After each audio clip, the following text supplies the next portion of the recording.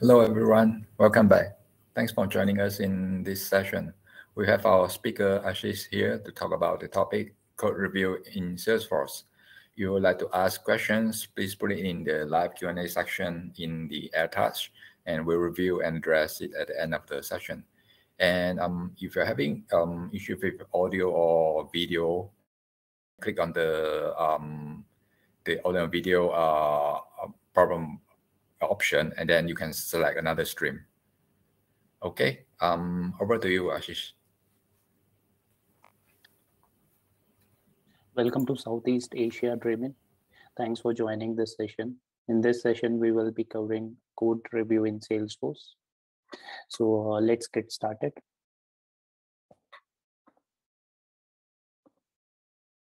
A brief intro about myself. I'm Ashish Kumar. I'm working as platform analyst in Philips. I have total 9 years of experience in Salesforce ecosystem, and I have 5 different Salesforce certification as of now. Yeah.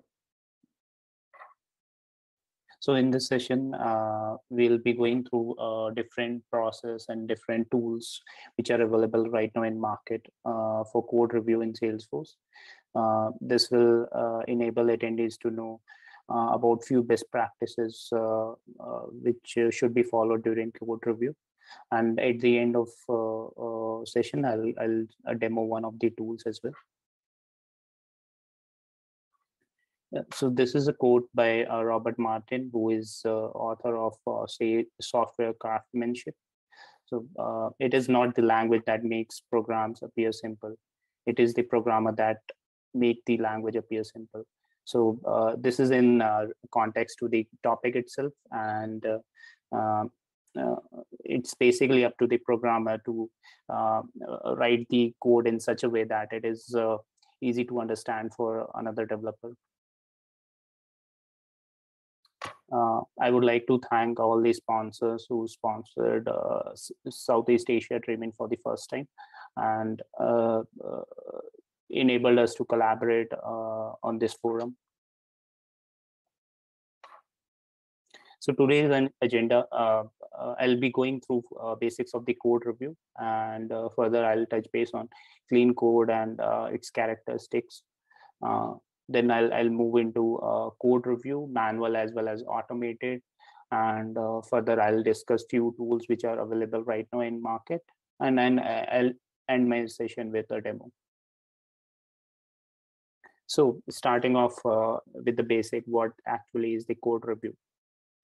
So it's a process where a person or maybe a tool is analyzing the code base and figuring out if there is any bug or any issues or security vulnerability is there, and helps in improving the code quality.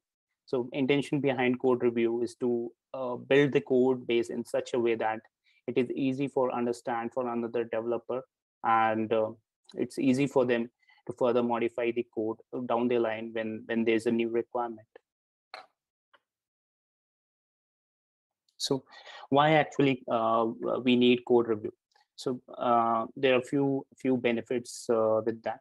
One is code readability improves. So it basically ensures that code base has all the required comments, and it has meaningful variable and methods names. It's properly indented.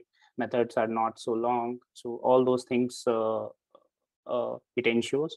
Further, it also ensures that there is consistency among the code base. So for all the different classes which are there within an application, it is built as per agreed guidelines, and it's not going away from those best practices. Code reusability. So it ensures that we are not duplicating the code, and we constantly refactor the code base to ensure that there's no duplication. For example, if we are creating test records within test classes, so we need to ensure that we are not creating it multiple times for each class. Rather than we should be reusing that particular logic in different classes. Code review also improves the performance of the application considering that it basically works on the quality of the code. So it will definitely improve the overall performance of the application. And coming to time and cost saving, so during the initial phase of the project, definitely it is considered as an additional task, since it is consuming time as well as consuming budget. But in terms of long term, it's very beneficial, since it helps in improving the code quality. And further down the line, it helps the developers to complete this task within less number of time. So what actually is a clean code? We are talking about clean code. So anything which is easy to understand and anything which is easy to modify and change as per the new requirement. So easy to understand in terms of roles and responsibilities of each method and classes, as well as in terms of what actually that method is doing, what are the global variables, local variables. So it should be easy to understand the complete application from end-to-end perspective. And in terms of easy to change, so anything which is small and any method or class which has single responsibility, so that will definitely be easy to change. And code should be easily testable, and it should have unit tests, so that further it could be tested when the new code is added to that particular class.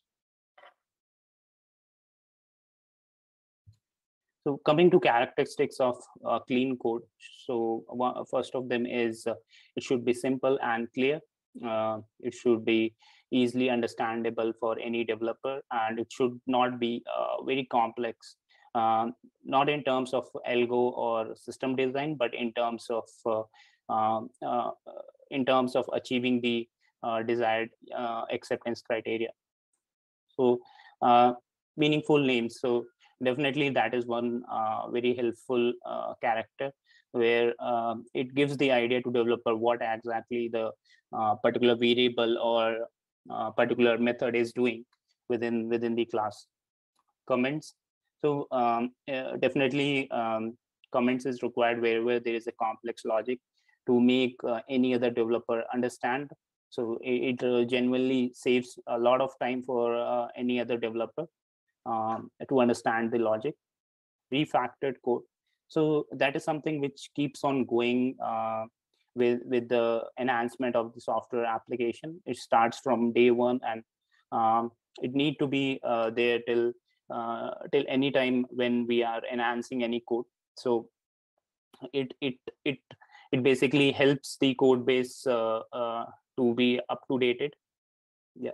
And tested code, so anything which we are adding within the application, any code logic, that has to be tested. And if there is any automation for testing, that also has to be modified. Drive principle, so drive principle refer to don't repeat yourself, basically ensuring that there's no duplication for the logic within the application. And it's efficient, and the application is performing well on that site. So coming to solid principle, so it has 5 different principle, like open closed principle, where a class will be open for extension but closed for modification. Also it should be having only single responsibility. There shouldn't be multiple lines of code, and it should not be doing multiple things. Also, high level modules should not be dependent on low level modules as per dependency inversion principle. Yeah. And coming to Apex enterprise pattern, so it has three patterns within it: service, domain, and selector. So selector is basically to have all the queries segregated for a particular S object, while domain is to execute all the business logic for a particular S object. So it basically separates the entities in terms of SOQL and business logic, as well as service layer. So it helps in further maintaining the application in longer run. Yeah. So coming to code review, so code review can be done manually or it can be automated as well. But few things will always has to be done manually. So one of the basic things of code review, which has to be done manually, is to ensure that you are covering all the scenarios for a user story, and ensuring that all the test class coverage is there for those new code logic which has been added.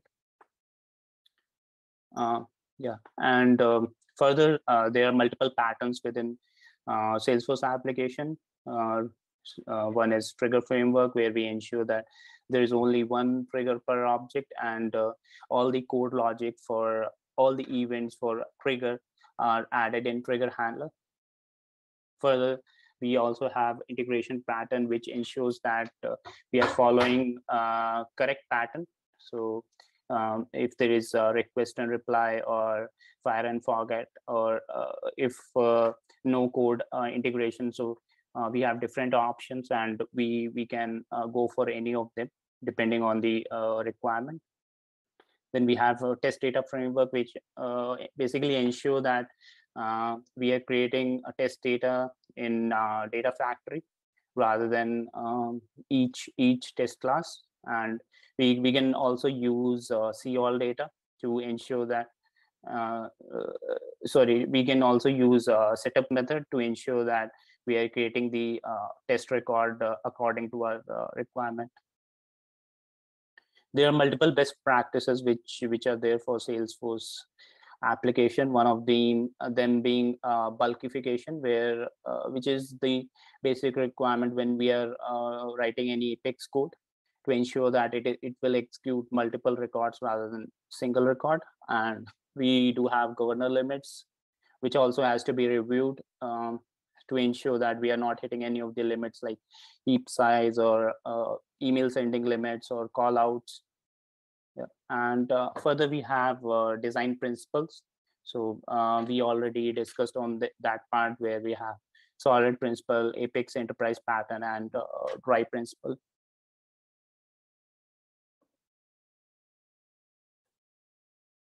Okay, so we have a multiple approach to perform code review, such as over the shoulder, or email pass around, or pair programming. So over the shoulder is something where reviewer and author both sit together, and reviewer is reviewing the code and giving the comments to author at that time itself. Email pass around is something where communication is happening on email. There are multiple tools right now which basically generates email whenever there is a pull request raised, and it will contain all the assessment for the code logic, and on the basis of that, reviewer will provide the comments to author. Then we have pair programming, where both author and reviewer sits together during the writing of code itself. So while the author is writing the code, reviewer will give the comments at that time itself, and author will implement that particular comments during the coding cycle itself. Yeah. So coming to static code analysis, which has to be done by tool, and it has to be automated. So there are multiple things which we can achieve from static code analysis.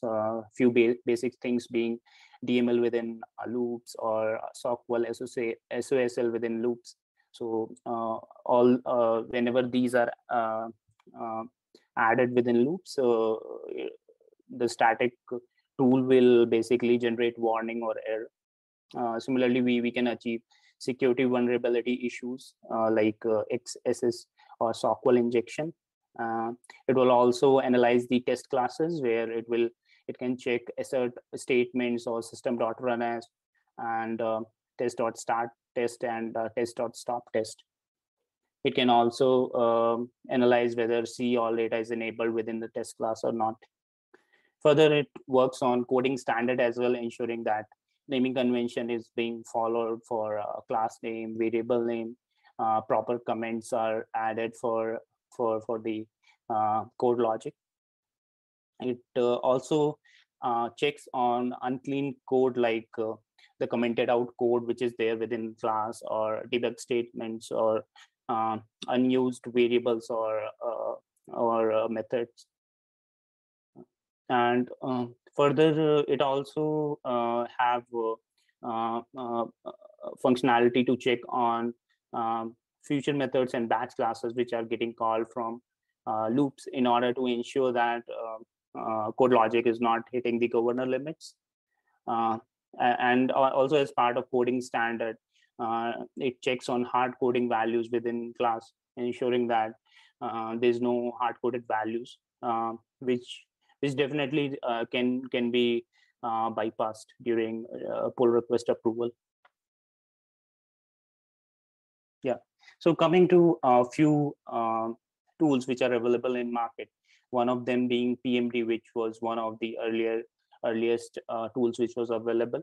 And few of the benefits related to that is it is open source and doesn't need any licensing cost, and it can be easily used with VS Code as a plugin.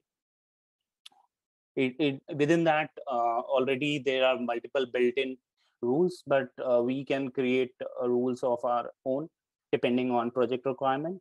And it's basically most effective when we are using during initial development cycle, so that we are able to figure out the issues related to code logic rather than figuring out at the later phase.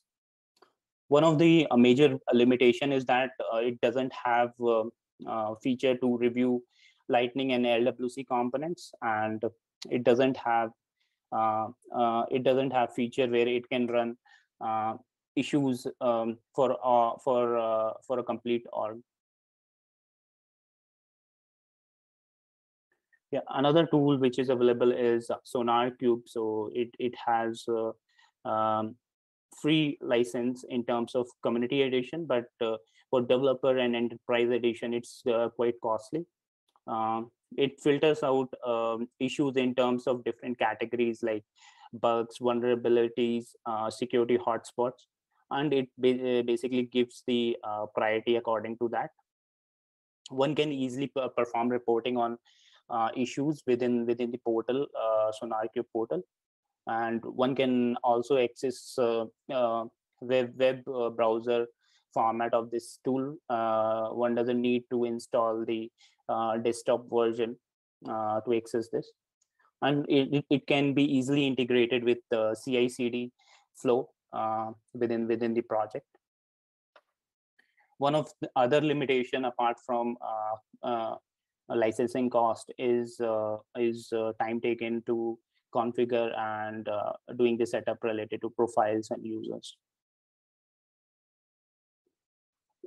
Yeah, Salesforce CLI scanner, that is another tool which has been developed by Salesforce itself, and it is also open source and doesn't need any licensing cost. And one need to install Salesforce CLI in machine to use it within VS Code. You can run analysis on all the different components like Apex, Visualforce, LWC, JavaScript, because this tool is based on PMD and ESLint. Yeah, and as this also has built-in rules, but one can definitely create their own rules as per their requirement. One of the limitation is it doesn't have feature of direct reporting within the tool, and one need to extract all the issues into Excel and then perform analysis. Okay, so I'll just go for a demo now.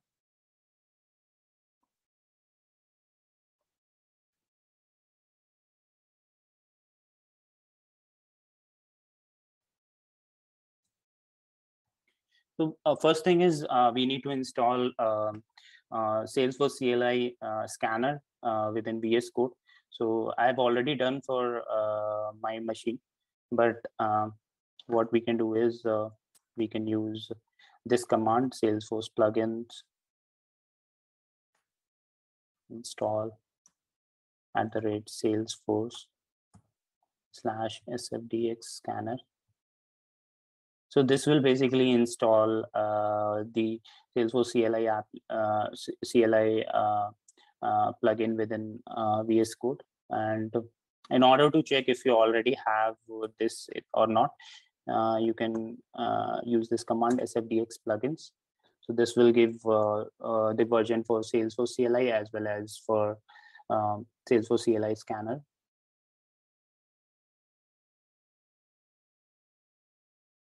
Yeah, so it shows it's 2.12.0. Next thing what we can do is we can check the help section of SFDS scanner. So SFDS scanner help. So this will give you all the commands which are there within scanner.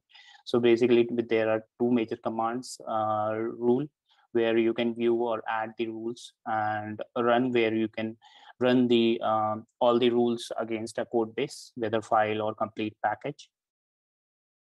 So let's run help command on scanner rule. So this will give idea on the rule side.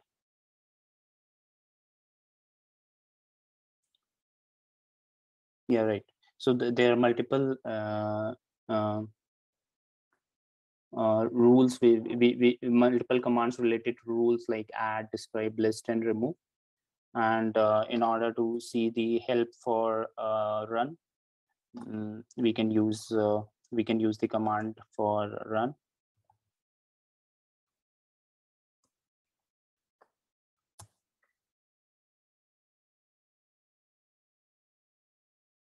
So within this, as you can see, we have multiple options for commands. Like C is your category, which is nothing but different categories of issues like design, best practices, code style, or security.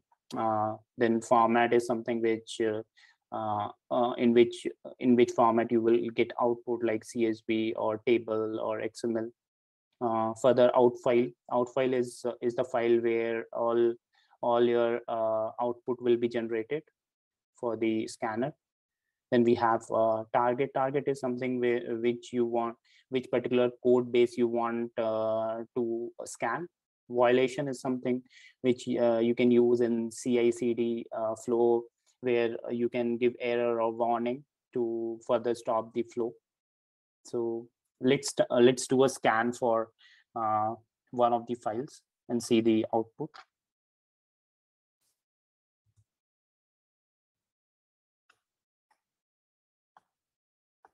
So T is our target in this case. So we can use complete package path over here. Then we can give out file. We can give out file as scan1.csv, and then we can give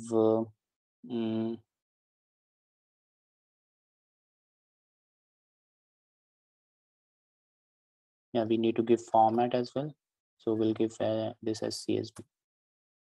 So it will take some time.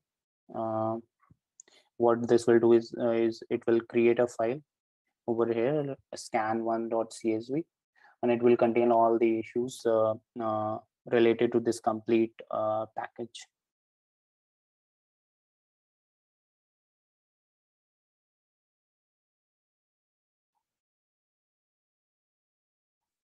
Yeah, you can see the status over here, and scan1.csv got generated.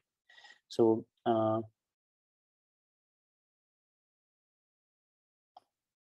this basically contains all the details, like which class, what line number, and what is the issue.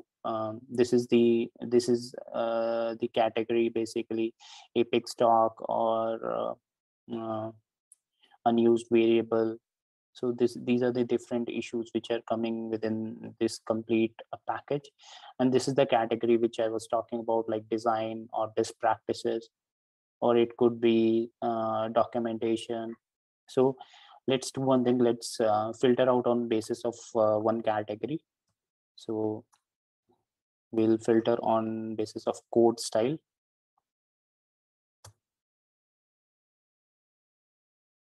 and this should update this particular document with issues related to code category. So as you can see, there are a couple of issues now related to code style, and it is coming on product detail wrapper test. So let's go to this particular class, product detail wrapper test. And so this is the place where it is showing the issue. It is telling method name does not match. So over here, method name should be following camel case, but over here it is capital letters. So what we can do is we can modify the name of these methods to camel case, and we can run the scanner again. So this should not be showing any issues now.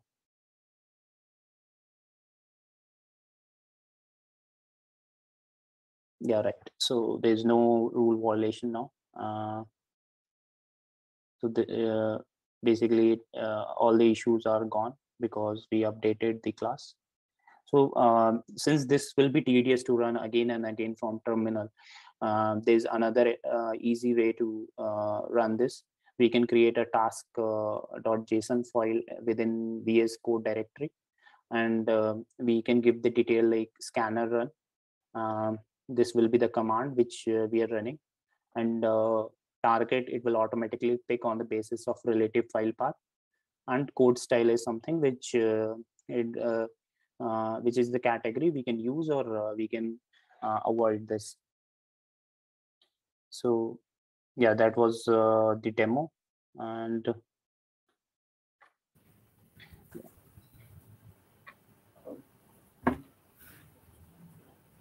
yeah, and I think I'm done with my session now. We can proceed. Okay.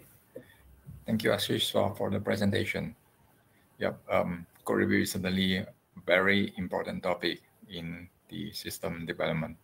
So I think we have a number of questions in the Q&A section. I'll just read them out and let you answer it. Okay. Yeah, sure. So, Sure, all right. Okay. The first question is, which tool do you recommend for code review?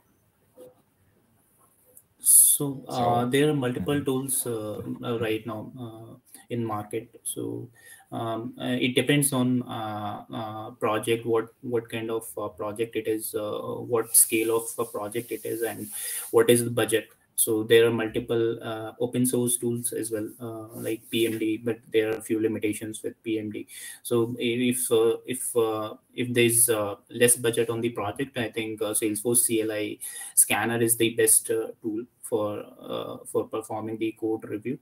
Or else, if there is budget on the project, and if it is an enterprise level project, then I think SonarQube will be a better option, considering there are a lot of inbuilt rules within that, and it's quite easy to perform the analysis, and it's quite easy to associate it within a CI/CD pipeline.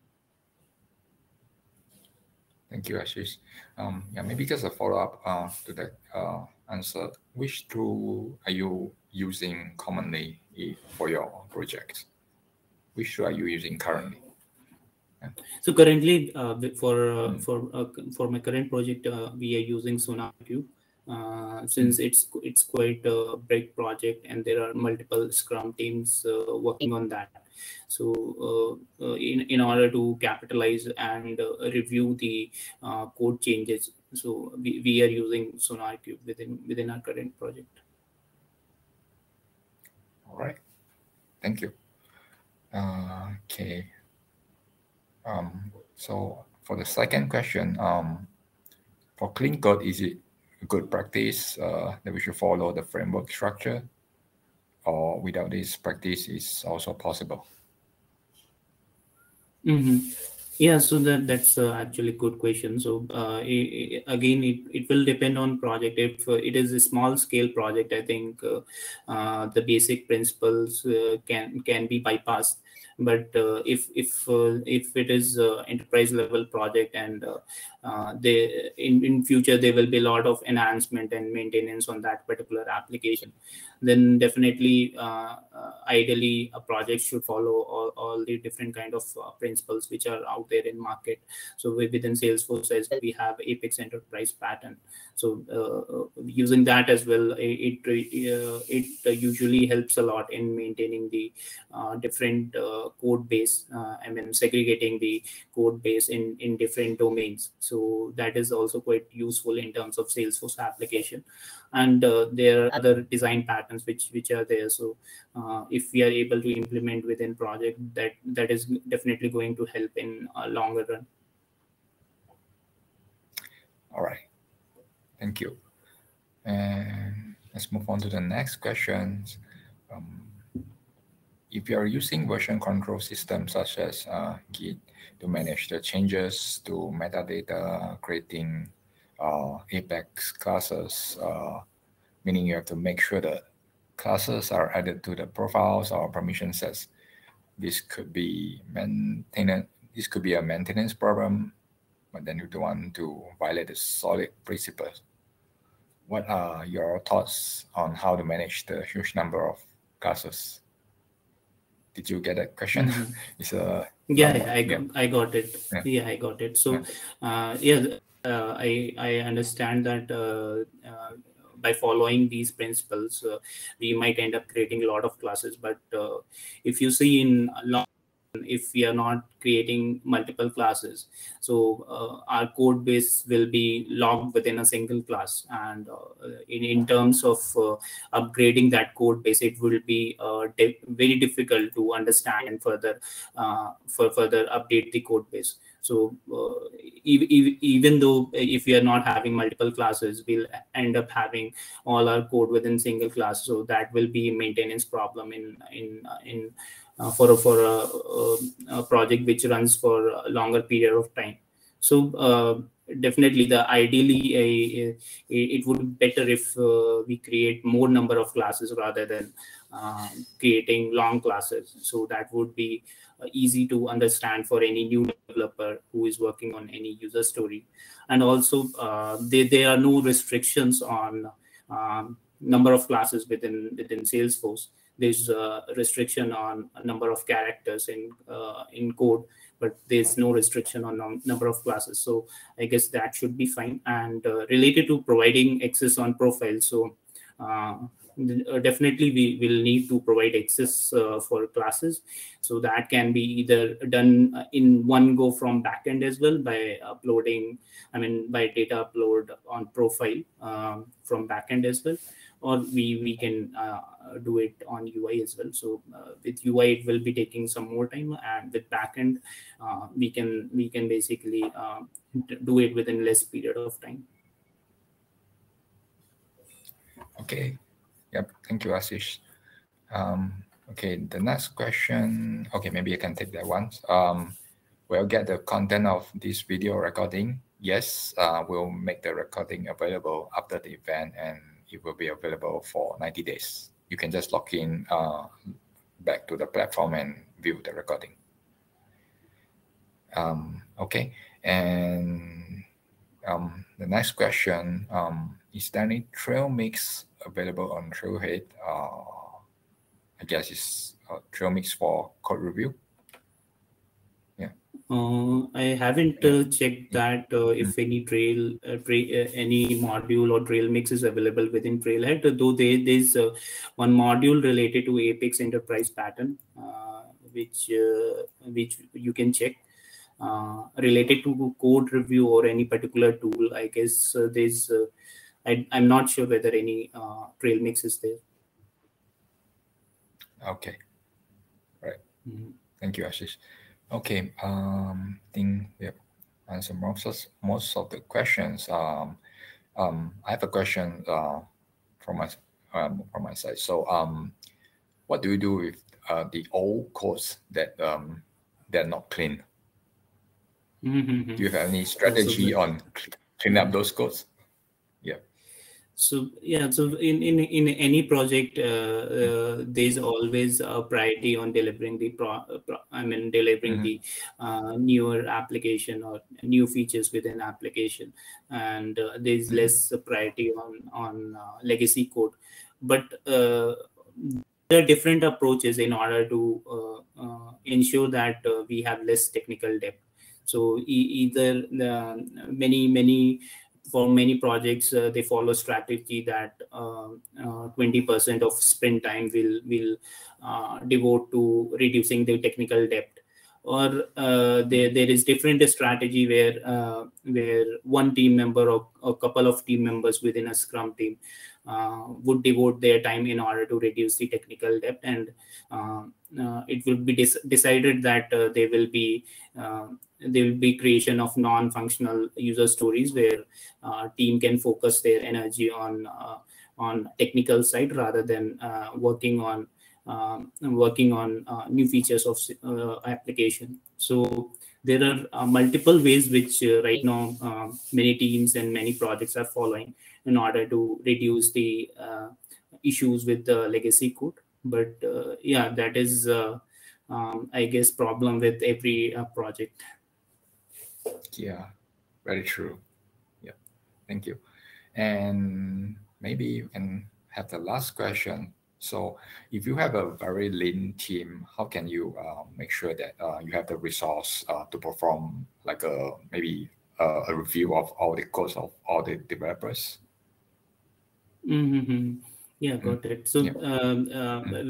whenever there's a resource crunch, I guess it's always better to automate whatever can be automated. So right now there are multiple tools right now in market which can be suitable for any particular project, depending on the requirement of project. So with code review, definitely we can automate a lot of things in terms of ensuring code quality, but there are a few things which always has to be reviewed manually, like design patterns, or whether we are covering all the different scenarios within our application, or if there is a testing scenario. So that also we can ensure that it can be automated in order to reduce dependency on team members. So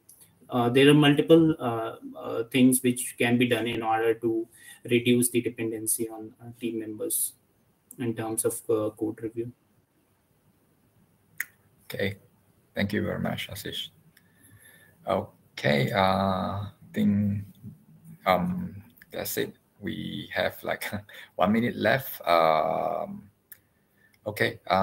Thank you, everyone, for joining the session, and thank you once again, Ashish, for your presentation. And everyone, I hope to see you back again tomorrow. And the session will start at 9. You can join earlier for the networking. Okay. Thank you, everyone. Thank you, Jason. Thank See you you, tomorrow. everyone, for joining this session. session. Thank you, Ashish. Yeah. Bye-bye. Thank you. Bye.